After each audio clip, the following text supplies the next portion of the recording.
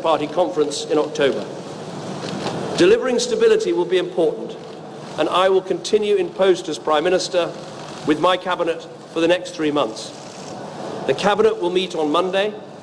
The Governor of the Bank of England is making a statement about the steps that the Bank and the Treasury are taking to reassure financial markets.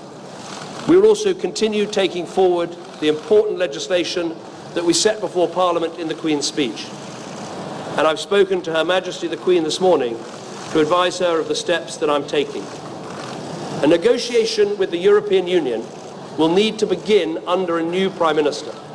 And I think it's right that this new Prime Minister takes the decision about when to trigger Article 50 and start the formal and legal process of leaving the EU. I will attend the European Council next week to explain the decision the British people have taken and my own decision. The British people have made a choice. That not only needs to be respected, but those on the losing side of the argument, myself included, should help to make it work. Britain is a special country. We have so many great advantages. A parliamentary democracy where we resolve great issues about our future through peaceful debate. A great trading nation with our science and arts, our engineering and our creativity respected the world over.